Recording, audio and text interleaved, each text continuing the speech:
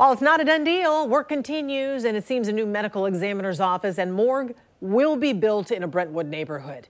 Here's a map of the Brentwood area, just north of Martin Luther King Jr. Parkway. Community leaders are fighting against adding an ME's office to the neighborhood. They're also upset about what's happening to the property a liquor store sits on. The city is paying nearly $2 million to buy the property. We've been following this story from the start when neighbors first complained about the entire project. Now, News4JAX reporter Jim Pickett shows us why the community is not ready to call it quits, even though, Jim, the city's moving on. You know, this is a story that's going to go on for a while. Like you said, even though the city's going on, I'm going to walk you through something here. This building right here, this is a new liquor store that never opened that the city is going to buy. Get this, for $1.8 million. But that's all associated with what's going on back here. I know it's going to be hard to see. It's hard to see at night here with the time change. But right back in this area here, this is where they're clearing the land to build the new medical examiner's office, to build a morgue. And that's what people out in this Brentwood neighborhood are really upset about.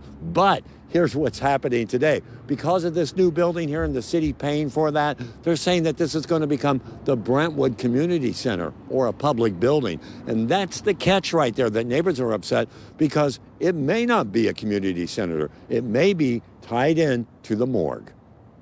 That they never had a report. Lydia Bell has been fighting this issue when it first became known a morgue and a liquor store was moving in.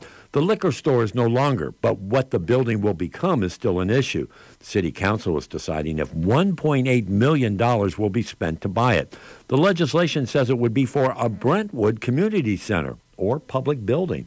Lydia says it's the public building that's worrisome because part of it could be used for office space for the morgue. Why are you calling it the Brentwood Community Center, but it's a possibility that it won't be Brentwood America? Don't pee on me and tell me it's rain.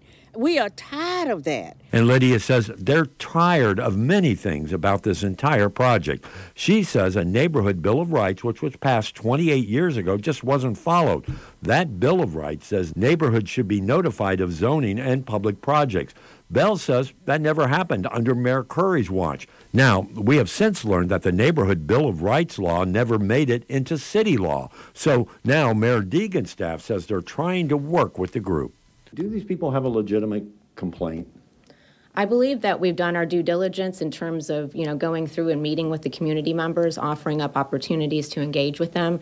I feel like we've followed, what we need to follow through the ordinance code, and we're going forth. But until the project gets final approval by council, Lydia and her group says they're not giving up. Part of the neighborhood association, you still feel cheated by this, correct? I wish it was I wish the word was cheated. But it's more bamboozled, hoodwinked, robbed, disrespected, and every other violation that you can think of.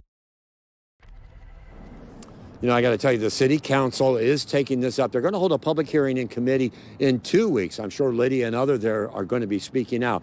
I also spoke to the Urban League about this today, and I got a statement from them. I just kind of want to go over this a little bit with you. But they are basically saying it's all too late because of the morgue out here for that to be decided. But they believe that Bill of Rights needs to be changed or codified so that people will have a right to speak out in instances like this. For now, we're live at I-95 in Gulf Air. Jim Pickett, Channel 4, the local station.